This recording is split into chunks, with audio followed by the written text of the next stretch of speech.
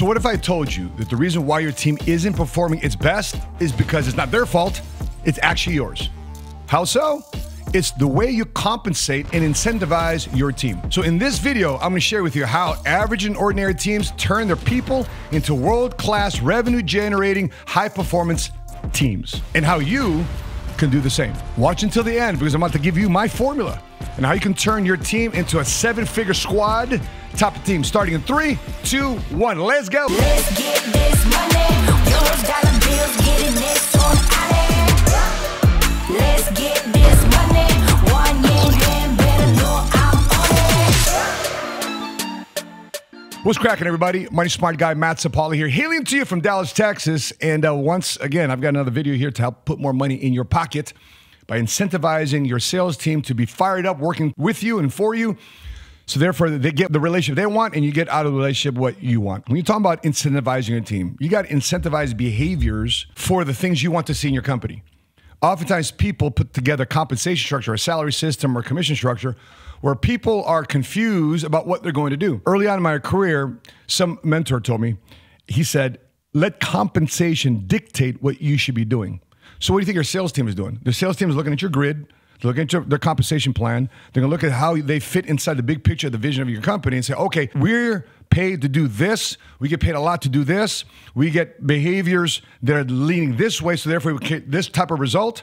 And I want you to know, I've taken a company. In my history of being in financial services, my day job is running a national insurance agency and consulting other companies to do the same in their relative industry, is making their sales force excited and fired up about working together with you and for you by creating not only a great compensation plan, but great culture that people are fired up to get together with you every day. So I've taken a ragtag team. I'm talking about ragtag team. I'm talking about people with no college degrees, people with no advanced education.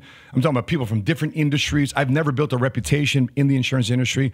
A lot of my competitors do this, but I've never built a reputation in the insurance industry to poach from other insurance companies or to poach from other financial services organizations.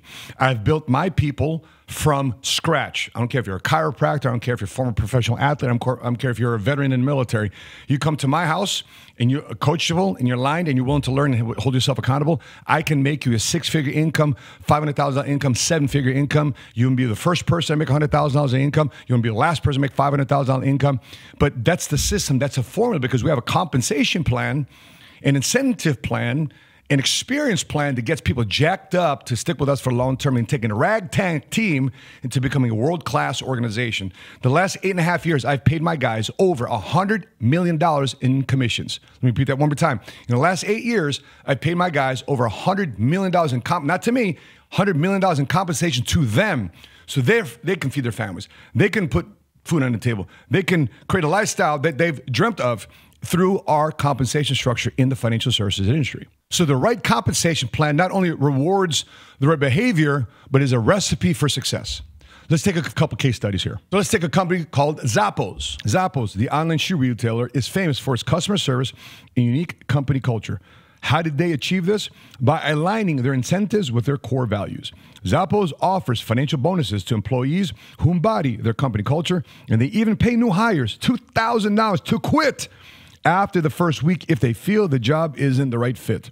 This counterintuitive incentive ensures that only those truly committed to the company's culture stay, resulting in passionate, dedicated workforce that delivers top-notch service. Sometimes the best incentives are those that align with your values. One of the things that we did at PHP Agency, Patrick took us on a surprise trip. We ended up in Jekyll Island.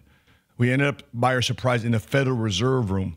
And the Federal Reserve Room was Senator Alford back in 1911, created the tenets of the current Federal Reserve System with 12 of his special guests in that room. Well, in that same room in 2021, we go out there and we create the tenets of the morals, values, and principles of PHP Agency. And that incentivized not only the right behavior, but the right mindset, and also recruited the right type of people for our company. People that didn't stand by morals, values, and principles, they naturally were repelled. But the people that are jacked up about a company, a culture, a leadership team that is about morals, values, and principles, guess what? They stayed. Let's take another look at this other company, Tesla. Tesla is a company that's built on big visions and even bigger risks. One of the key incentives they use, stock options. Elon Musk himself famously took no salary and opted for stock options that only vest if Tesla hits certain ambitious milestones. He extended this to many of his top employees as well. This high-risk, high-reward strategy aligned the team's financial incentives with the long-term success of the company. The result? Tesla became one of the most valuable companies in the world, and those who stuck with the vision saw massive financial rewards. When you want to achieve something extraordinary, aligning incentives with long-term goals can make all the difference. Third company, our company, PHP Agency. Why? In 2022, we exited shy of a $300 million exit. Patrick Bet-David is our CEO, founder of the company. And folks like myself, Rodolfo and Ceci Vargas, my wife, Jose Marlene Gaitan, and George Palau are now the field advisory board in charge of driving the direction of the company going forward. Patrick is behind the scenes now. And our job is to make sure our company grows. And guess what? Based on our incentive program, based on our compensation plan, based on the experience that we create to improve and increase the top behaviors that grow our company. Guess what? In less than 2 years, we've nearly doubled the company again post-acquisition. So let me share with you some of the things that we did here at PHP Agency to incentivize the guys, to incentivize their behavior. So therefore, all of our guys aren't only winning in business, but overall, collectively, our company is dominating and taking the world by storm, making us the fastest growing financial service company at this scale in all of America. Here's some of the programs that move people at PHP Agency to build their own business and get handsomely compensated for their efforts. Number one, monthly bonuses. We have 5 different levels of monthly bonuses.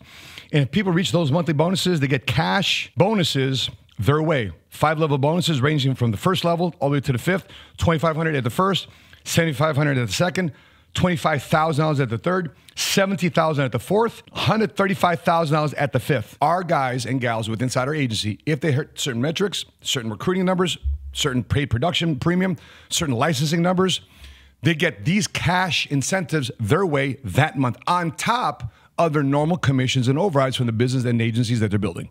Number 2, world travel. And let me break that down. We have 2 different types of world travel. We have 90-day contests. We have what we call a builder's trip, where within inside the 90-day period that we compete with, everybody's fighting for a seat. In this case, let's say 50 or 75 we've done in the past. Families, by the way, it's the builder plus 1. So therefore, the agency builder plus their spouse, the agency, if they're single, agency builder plus their mom or dad. This is the type of incentive plans we have inside our company. So it's world travel. So a 90-day contest. And here's the places we've been to. We've been to Cancun, Tulum, Bahamas, Hawaii, Jamaica, Puerto Rico. These are 90-day contests to generate a lot of activity and focus in a 90-day period. So therefore, we can experience world travel together as a team, as an organization with our families. The second type of world travel is longer incentives, which is 18-month trip world travel, meaning that we get to go to these crazy destinations. Check this out. We've been to Dubai, we've been to Costa Rica, we've been to Greece and Italy, we've been to Aruba, we've been to Paris, Monaco, and about a month ago, we just came back from Bora Bora. But these are longer 18-month contests where a lot of things can happen. To keep people in a long-range type of focus, consistent over a longer period of time. And what's the payoff? World travel. Again, where we can experience this world travel on the company's dime as a bonus, as an incentive to us to experience these trips with our families, to experience these trips with our teams, our closest associates that we're in the trenches with on a daily basis. This is the payoff for an 18-month type of contest. The other type of contest we have is leadership development contest, meaning that if we perform a certain amount of quota, a certain amount of business, we take our guys away and we take our guys to these type of incentive trips. Mastermind retreats. We take our guys to the Gillette Stadium because we want to break down the man in the arena. We want to break down with Tom Brady and his mindset of building a championship team over his entire career, how he even performed with even not so big names as his wide receivers and his offensive weapons. How did he do it? And in addition to that, we brought some of his teammates. We brought his manager. We brought his one of his linebackers that he competed with. We brought his left tackle, Matt Light, and we interviewed these guys on stage. So our guys got to see the mindset and ask questions directly on how these guys can better perform by taking world championship athletes. Now we can incorporate that into our insurance business. The other part of the trip is business planning. We've taken our guys here to what we call the Million Point Base Shop Retreat, where it's a #1 leadership retreat where we get together in December to plan for the year ahead, to do business planning, to put our numbers together, to identify our leaks, to be coached by people who've been there, done that, who've had a lot more experience than a lot of our guys have coming up. And they're able to take their learning curve by learning these skills and attributes and traits to incorporate into the business, their learning curve now becomes a power curve to learn from people that have been there, done that specifically in the model that we're in. And these are things that you don't have to pay for, you just got to qualify for. Some other smaller incentives to get our guys to perform in spurts, in chunks. We get our guys to compete for pictures with our speakers on stage. In the past, we've had Kevin Hart. In the past, we had Magic Johnson. In the past, we have Kobe Bryant. In the past, we had George W. Bush. These are incentives we have for our guys and gals out of our entire company. Say, hey, listen, if you want to separate yourself from everybody else, you get to have a picture with the speakers. In addition to that, you also have the opportunity to earn your time to speak on stage. That's right. You can earn your time to speak on stage. You're not entitled to it. You can earn your time to speak on stage, because who are we doing this for? Rewarding for the guy and gal that's going to come into the business and that wants to compete, wants to dominate. It's not for the guys that want to kick back and relax and have tenure and still feel that they're entitled to speaking roles. No, we want to award the current players of today, because that's the behavior that we want to incentivize into our company. And last one, equity ownership. That's right, stock ownership. When our guys competed, we competed in years chunks. First chunk was a 2-year chunk for me. When I first came in 2015, it was a 2-year chunk to compete for 2 years to earn stock equity ownership of the company. And after that, Patrick broke it down to 3 different rounds of 1-year contests. Another year, another percentage of the company. Next year, another percentage of the company. So my time here, in the 4 or 5 years I've been here at the company, I was able to earn a stock equity ownership of the company to drive, to get us up to work every day, to have the opportunity to compete. And today, we're the 3rd largest shareholder of PHP Agency amongst the Salesforce in all of PHP Agency. Why? Because we were incentivized to grow. Even though we weren't here from day one, we came here year 5, year 6 at a company, and still we're able to compete because these metrics were put out. It said, hey, listen, if somebody wants to come up, not relax, but come here and compete, you can have the opportunity to run circles around people. So what type of Salesforce do you want to build? Do you want to build a Salesforce, build a compensation plan where people can just kick back and relax because they've been there for a while, time and service, tenure, et cetera, et cetera? Or do you always want competitors at your company? Do you want capitalism, the tenets of capitalism, to be live and well with inside your company, meaning that everybody has to improve? If you don't improve, not only potentially you might lose your job, but definitely you're not going to get any of the incentives and the bonuses. So what type of people do you want to include in your company for the long term? And by the way, guess what? The way I just described it becomes very annoying for some people. Do you know why? Because this type of compensation structure, this type of incentive plan is going to force everybody to improve. You cannot be around this compensation plan. You cannot be around the incentive plan if you want to be the same person last year, the same person 2 years ago, the same person 5 years ago. No, you have to evolve.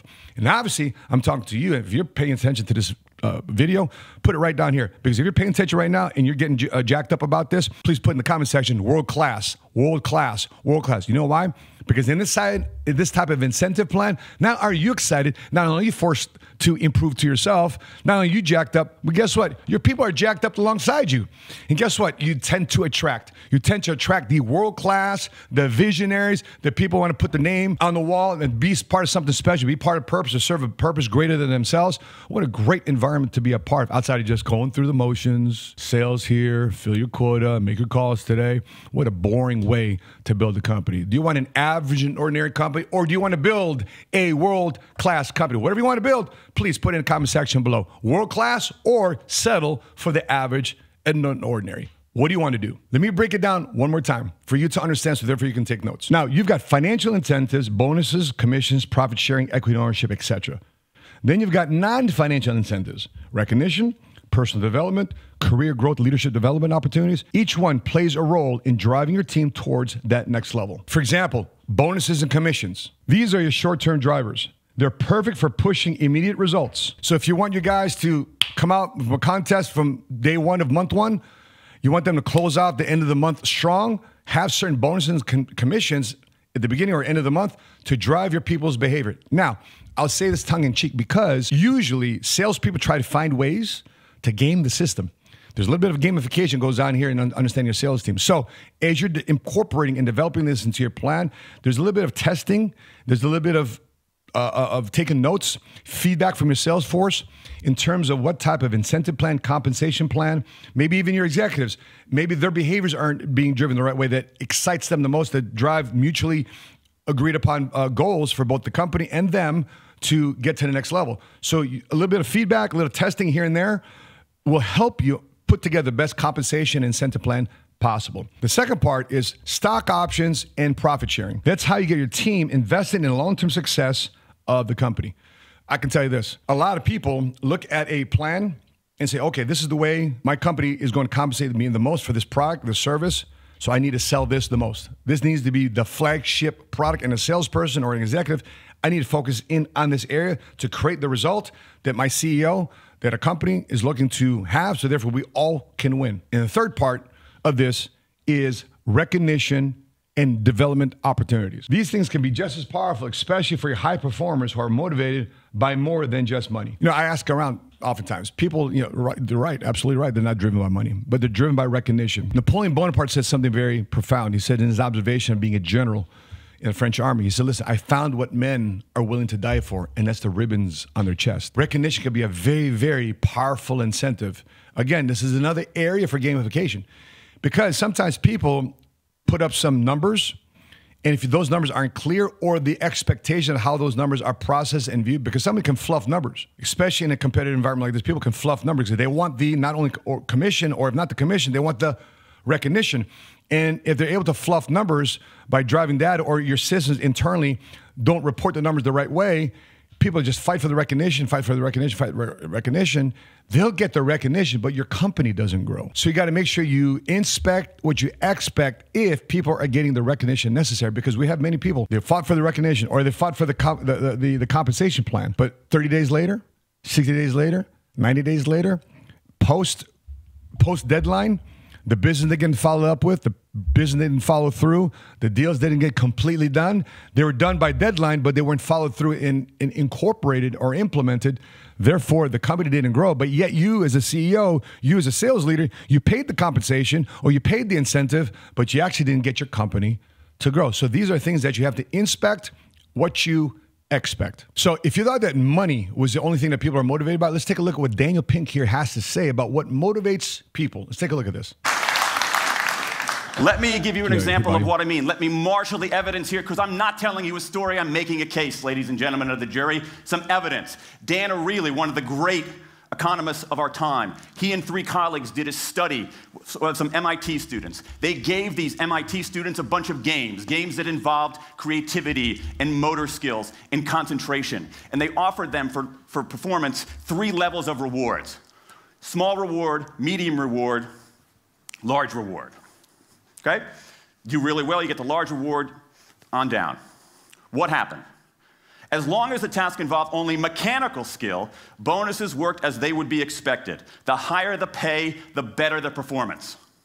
Okay? But once the task called for even rudimentary cognitive skill, a larger reward led to poorer performance. Then they said, okay, let's see if there's any cultural bias here. Let's go to Madurai, India and test this. Reward standard of living is lower. In Madurai, a reward that's modest by North American standards is more meaningful there. Same deal. A bunch of games, 3 levels of rewards. What happens? People offered the medium level of rewards, did no better than people offered the small rewards. But this time, people offered the highest rewards. They did worst of all. Wow. In 8 of the 9 tasks we examined across 3 experiments, higher incentives led to worse performance. Is this some kind of touchy-feely socialist conspiracy going on here? No, these are economists from MIT, from Carnegie Mellon, from the University of Chicago. And do you know who sponsored this research? The Federal Reserve Bank of the United States. That's the American experience. Let's go across the pond to the London School of Economics. LSE, London School of Economics, alma mater of 11 Nobel laureates in economics. Training ground for great economic thinkers like George Soros and Friedrich Hayek and Mick Jagger. Just last month, economists at LSE looked at 51 studies of pay-for-performance plans inside of companies. Here's what the economists there said. We find that financial incentives can result in a negative impact on overall performance. There's a mismatch between what science knows and what business does. And what worries me as we stand here in the rubble of the economic collapse is that too many organizations are making their decisions, their policies about talent and people, based on assumptions that are outdated, unexamined, and rooted more in folklore than in science.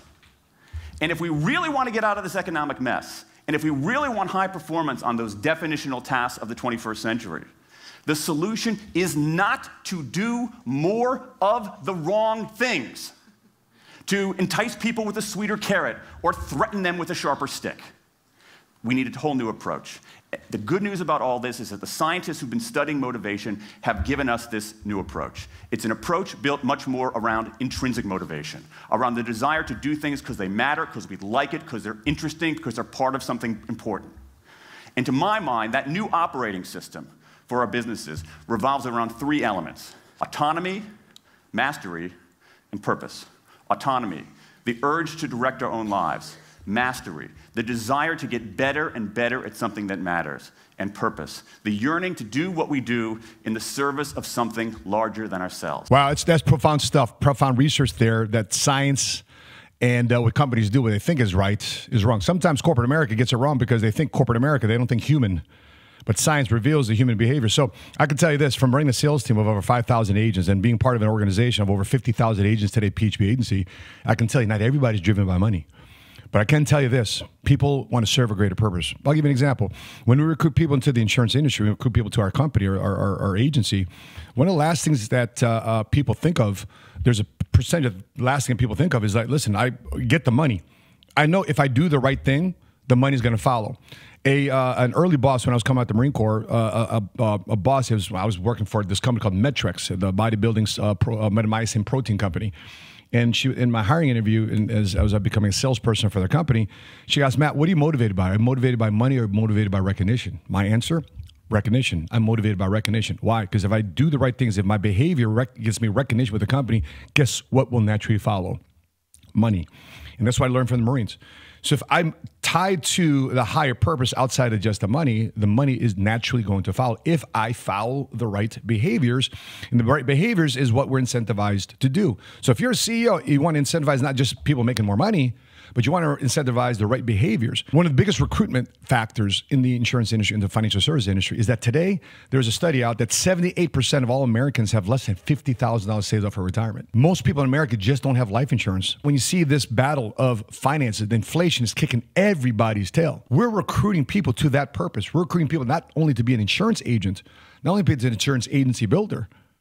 We're recruiting people to the fact that they're solving a problem in America today that sadly no politician is ever going to fix. Or if they try to put policy to eventually fix it, it's going to be years from now. Meanwhile, today, we still got to pay our bills. Meanwhile, today, we got to still put a roof over our heads. Meanwhile, today, I can put food on the table and put my kids to the best opportunities in school system and healthcare that I, as a father and a family, can provide. That's how we're recruiting people to a purpose. And so when you're looking at what Daniel Ping just mentioned, beautiful, what we built here at PHP is the last 8 going on 9 years, is that's what Patrick has allowed us the freedom to do. That we're not forced to a 9 to 5, but we're given the autonomy to work as much as we want to work as least as we want to work. But at the same time, too, as well, if you say you want to do this, then your activity level or your production should reflect that this is a commitment that you're willing to come through with based on these numbers. If this is what you want to do, but your numbers are here, then you don't really want to do this. Your behaviors is a great mirror for you and for everybody within inside your company. Because if the behaviors were right, then guess what? Or behaviors were incentivized, guess what? Then it should be hitting these type of numbers. There's a big reason why I believe that we've doubled in size long after we partnered up with Integrity Marketing Group after July of 2022. When the field advisory board of our company, we were incentivized to drive our respective companies with inside a company. And guess what? Collectively, guess what we did? We nearly doubled in size in less than 2 years. How does that happen? And by the way, we're not talking about 1,000 to 2,000, 2,000, 4,000. We're talking about tens of thousands growing. We're talking about EBITDA growing in the multi-deca millions. We're not talking about a small company going from $100,000 income to $500,000, $500,000 to $1 million income. No, that's not us. And so when we're thinking about some case studies of effective sales incentive or incentive programs, period, let's take a look at a couple examples here. Let's take a look at Google. Their 20% time is legendary. They gave their employees 1 day a week to work on whatever they're passionate about, no strings attached. That kind of trust and autonomy led to some of Google's biggest products Gmail, AdSense, and even Google News. When you give your team the freedom to innovate, they'll surprise you every time. Patrick has always given us the autonomy to be free to do what we want. Why? Because he believes in free enterprise. That's the mission of our company, to save America through the free enterprise system. Free to buy, free to sell, free to win, and here's the last one people don't like, free to fail. It's a fail part that a lot of people don't like. It's getting the rejected part that people don't like. It's being set back that people don't like. It's having a public embarrassment that people don't like. But guess what? Those are the things that forces everybody to improve, to not get bitter, but to get better. And not only does your incentive program want to encourage people, but also your team culture, your company culture. I've taken many losses with inside the company. Matter of fact, my first year in the company, I took a humiliating loss. I was competing with a good friend of mine here in the company, Jose Marlene Gaitan. I lost a contest. And I was trying to kind of walk away from it, from paying up. Because it was embarrassing pay up. What's the pay up? I had to kiss his ring. So not only did I pay up in our Puerto Vallarta Million Point Base Shop retreat in December 2015, but I made sure I paid up in the most encouraging way possible. I got down on my knees, grabbed his wrist, put his ring in my mouth, and I French kissed the crap out of his ring. You know why? Because I wanted him to square him away and not enjoy the moment, because I know he would, but I wanted to destroy the moment and also wanted to destroy the moment for me, because I want to remind myself that is the last time I ever lose a contest. That is the last time I ever get down on my knees to kiss another man's ring. By the way, I had to come through with it because I agreed to it. I gave my word. I lost. I had to pay up. Embarrassing. Painful. Yeah, I'm smiling now, but I was pissed. But when I stood up, you know what stood up? What stood up was an awakened giant. And ever since then, I've taken on company records, and the reputation we have here at PHP Agency that my wife and I are known as the first two.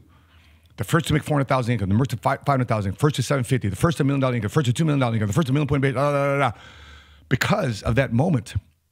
That incentive program, that company culture, it wasn't money that drove me, it's a public embarrassment that drove me. So think about that as you build your incentive plan. Let's take another look at another case study here. Salesforce and the V2MOM Method. Visions, values, methods, obstacles, and measures. This framework aligns every employee's efforts with company's vision, making sure everyone's incentives are pulling in the same direction. It's how you turn a good team into a great one. Now, what both of these examples will share with you is that when you get your incentive structure right, the results are off the charts. And when results are off the charts, it takes on a life of its own. You create leadership within inside the ranks. You create incentives within the ranks. You create self-policing amongst the ranks, that people holding each other to higher standards amongst the ranks. You create an environment where your team is motivated, aligned, and focused on one thing, that collectively we got to do our job, because we all collectively do our job. The company does their job, and guess what the company's going to do in return when we get to the next level, as agreed upon as we started this incentive program, is we get handsomely rewarded, whether financially, reputation-wise, recognition-wise, experience-wise, somehow, some stock option-wise, somehow, some way, there's a what's in it for all of us. If all of us individually, every department, every person that hold each other accountable gets incentivized, boom, here it is. I like it when the Salesforce gets along with the corporate home office executive team. They're all on the same page. And that has to do with the incentive program. That's what we did here at PHP Agency. When Patrick rolled it out, not only did Salesforce have an incentive program, but the home office employees and executive staff had an incentive program that if collectively, if we hit certain goals, then there's going to be some form of cash bonus being paid out. And that's what gets everybody jacked up, that we're on the same side of the table and working towards the same goal together. And we're all willing to go that extra mile. We're all willing to look out for one another, regardless if we haven't really interacted with outside of 3, 4, 5 phone calls over a period of months. But what we are unified on is the same goal, doing our job in our department, working together. So here's some points here on how to design your comp structure to incentivize your team to go from ordinary to extraordinary. Step 1, identify key behaviors and goals. First things first, you need to identify the key behaviors you want to see and the goals you want your team to hit. If you don't know where you're going, any road will get you there, but it might not be the road to success. Number 2, match incentives to behavior. Once you know what you want, design your incentives to directly reward those behaviors. If you want your team to focus on customer satisfaction, they just don't reward sales, reward positive customer feedback too. You get what you pay for, so make sure you're paying for the right things. Number 3, balance short-term and long-term incentives. Next, balance short-term wins with long-term success. Sure, hitting monthly targets is important, but if you also want your team invested in the big picture, that's where profit sharing or team trips or stock options or equity ownership, that's where they come in.